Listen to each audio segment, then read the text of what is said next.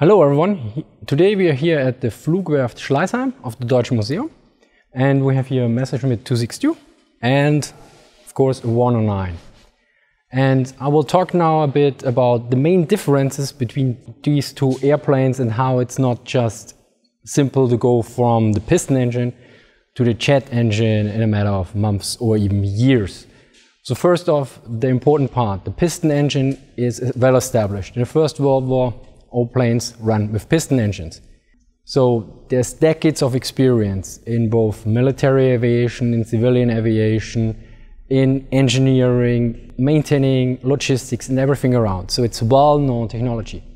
In contrast with the jet engine, there were turbines before the Second World War that were used, but usually not in vehicles or only in prototypes. So no serial production for planes, for instance. So basically, in the Second World War, during wartime, you produce a completely new engine and you make it operational in a jet fighter or an interceptor.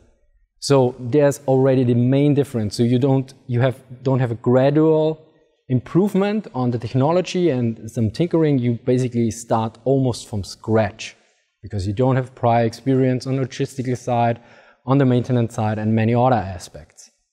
Then another aspect is, of course, heat-resistant materials. So we need a lot of noble metals and special alloys for the 262 engine because, well, it must be more heat-resistant, and so you have a stronger focus on this. And again, Germany was mainly short on resources, especially in the late war. So yeah, you have this major problem. Additionally, since the technology is not that evolved yet, the engines are also way more sensitive in various aspects. For instance, the 109, you could more or less use a regular airfield, a dirt field to a certain degree. For the 262, not so much anymore. For taking off and landing and also for the intake for the engine, you had to be way more careful what gets in there and everything. Additionally, the time the engine is capable of running until you need to replace it is way shorter again. So there's a lot of differences here. Another aspect with sensitivity is you know a piston engine very well. There are various errors and margins you know about. For the jet engine, experience is very limited. And another aspect of sensitivity here is that for the throttle of the 262, you had to be very careful, else the engine could burn out. So this is especially a problem in combat situations. So because you can't just like, okay, there's a bandit on my 6, okay, you throttle up. No, you need to be very careful and slowly. So any reactions or even your experience you had with a previous fighter and where your muscle memory would react could have dire consequences, because if your engine burns out, you might get it running again, but yeah, it's quite problematic. Another aspect is, since these two major engines are, the center of gravity is a complete different one for the 109. So this is so the aerodynamics and everything are different and influence this problem as well. So in terms of tactics and combat experience and everything, you need to adapt your previous experience, or you need to develop new aspects on how to fly it and how to best use it. Then also for mechanics, you can't just take a piston engine mechanic and give him a crash course for 5 hours and then, okay, let's do the jet engine. So there are various differences which need to be taken into account, because many people think, okay, oh, Germany has jet engines now, or jet planes. Yeah, produce them and just replace the old piston engines. There's of course another major problem on the production side. If you switch production, there was a lot of efficiency going on for the 109. It was streamlined basically with every new variant. There was a bit of streamlining done. So you could produce them in way faster quantities at the end of the war than the beginning of the war. With the 262, basically, if you switch to the 262 from the 109 production, you need to train all the workers, you need to adapt the machine tools, and you change a lot. So you use several weeks or even months. So it's also not, and in this time you don't produce anything. So you don't have any spare parts or you don't have any replacement aircraft for the front line. So it's also not just, okay, yeah, let's switch and everything will be fine. So as so often, if one looks at the detail, at the logistics and at the problems, one realizes, okay, the switch is not so easy, even if you look past major engineering problems and alloys and other problems. Hello everyone, it's Bismarck from Military Aviation History, and yes, what a drastic shift of scene. Just a second ago you were in a museum, now you're suddenly in my studio. Also, this should be final proof that Bernhard and I are not the same person. He actually approached me asking if I wanted to contribute a bit to his video, to give you a few more insights into what it meant for the Luftwaffe to shift over to the 262 during wartime. Overall, Bernhard has covered some of the main points, but I want to expand things a bit in the time he has given me, which mainly leads into the Luftwaffe's late effort when it came to the 262. The aircraft had a few advantages over the standard piston-engine fighter of the time, which I'm sure you're all familiar with. Those discussions are, well, usually limited to the tactical level. Oh, how fast it was and advanced a machine it is, and look at that firepower and stability in flight.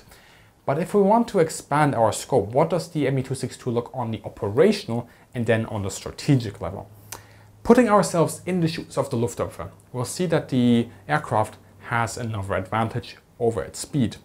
Really, if you want to understand a plane, you will have to understand the implication of its engines, because without the engine, the plane is absolutely nothing. On the 262, it could run on low-grade fuel, which was less production intensive and more readily available. This is good because it also consumed about 4 times as much fuel per kilometer in relation to the piston-engine aircraft. At the end of the war, actually, 262s were still pulled to the airstrip by vehicles in order to save on fuel.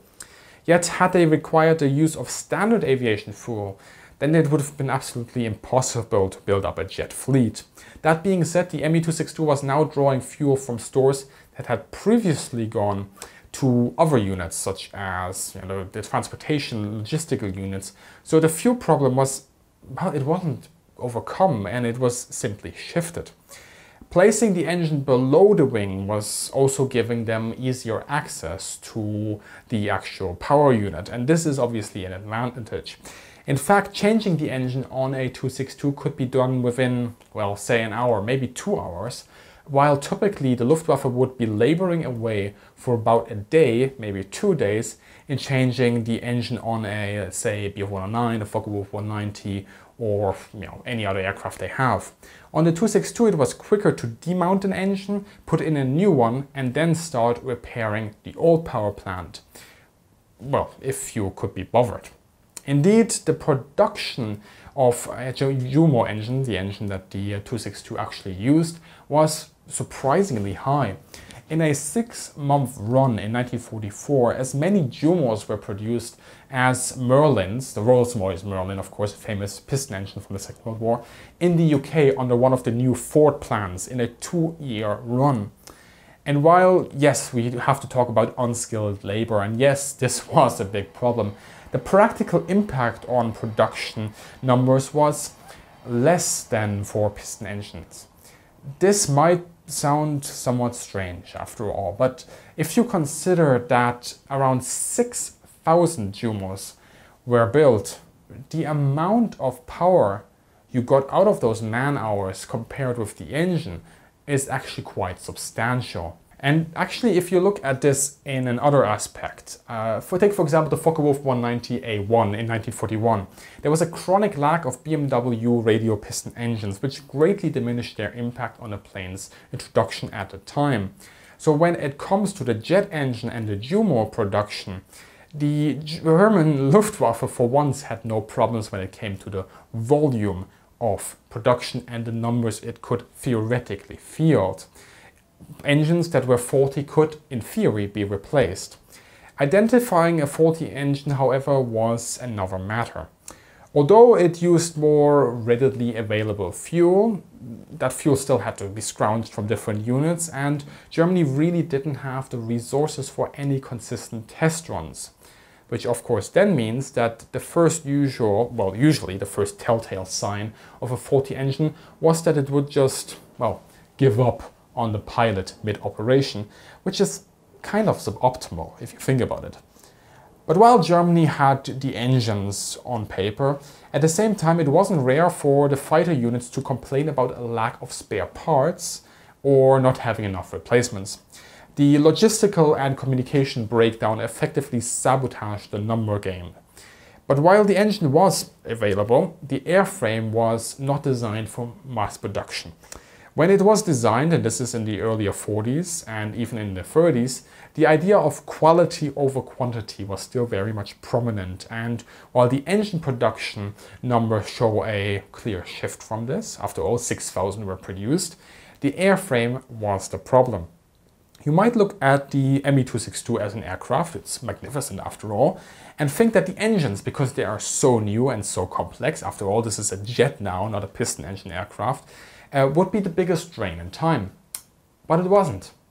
In fact, the airframe was. About 1,400 airframes were built, which would give us about 4 engines per machine. 2 built in, of course, and 2 as spares.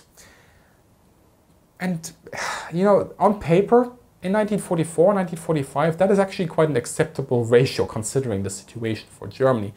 After all, everybody always talks about Germany not being able to produce enough material. But for the Luftwaffe, at the end of the conflict, and in fact, in the months ending up to the, leading up to the end of the conflict, this wasn't exactly true. Theoretically, it did have the planes. And theoretically, it did have the pilots. Just, well, maybe many hardly qualified as such. But what the decentralization of production and the logistical havoc had produced was a situation in which those 2 numbers, which were theoretical numbers after all, couldn't be put to practical effect. And this is really the crux of the matter. The argument that if only Germany had produced more Me-262s falls flat on its face when you consider that it already had a good production run of both the engines and theoretically the airframes. It's just that it couldn't complete the planes they had on paper. After all, from the 6,000 engines that it produced, of the 1,400 airframes that it has, only 400 to 500 262s actually became operational. And that's not even going into the discussion on whether the Luftwaffe actually had the resources to fly them. If we just talk about completed airframes that were delivered to the units, that's the number we arrive at.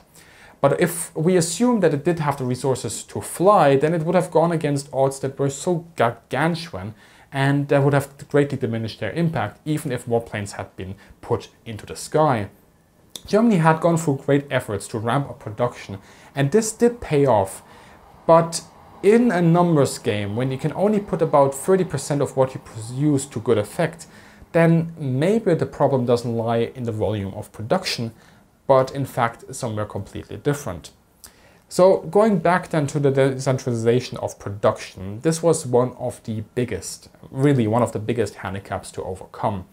And certain measures were put in place to allow the Luftwaffe to keep itself into the fight. Germany had in fact developed a decentralized production highway. It really was a highway in many ways, situated around and sometimes right next to an actual Autobahn, the one going from Stuttgart to Munich. That's in the south of Germany, Stuttgart being the capital of Baden-Württemberg and Munich of Bavaria. Small and big workshops produced the parts required for an Me-262 that were then only to be completed in one location.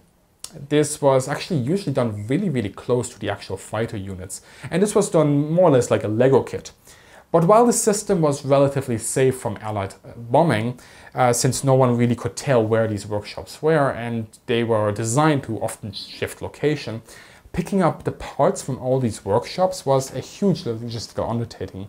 Nevertheless, like I said, around 500 airframes were completed, but about that same number was also destroyed in Allied bombings. And a single missing part, such as a rudder, could severely handicap final assembly, with some of the workshops having severe problems in maintaining their production. And many of these factors that actually negatively influenced production are things that we don't think about. For example, a plant situated in the Autobahn tunnel near Lechfeld produced the wings of the 262, and this is of course a critical component, as you might be inclined to agree. But it was in fact subject to an electricity blackout about once a week to save resources, and that completely negatively impacts production, absolutely. And it was only by March 1945 that Germany had decided to ditch piston-engine fighters and solely focus on jets. Now, if you actually look at the reason why, it makes sense, of course, production-wise and also resources-wise. But now the protected and the centralized industrial complex that were in the works to be built, protected under huge concrete crusts, were still not completed. Had they been, then maybe they could have nullified the production problems with the previous decentralization. But when it really comes down to it, that wouldn't have changed the problem of Allied aerial supremacy, their bombing, the logistical nightmare of finding fuel, and the lack of trained pilots, and the actual operational numbers the Luftwaffe could field at any point in time. But for now, I think that is it, and should give you a bit more to run with. This is of course a massive topic, and we could talk about all the little details in the future again in more depth, and I'll probably make a video about it at some point. But for me, that is it. So as always, I hope you have a great day, good hunting, and see you in the sky. Big thank you here to the Deutsche Museum and the Flugwerft Schleißheim for making this video. Thank you for watching and see you next time.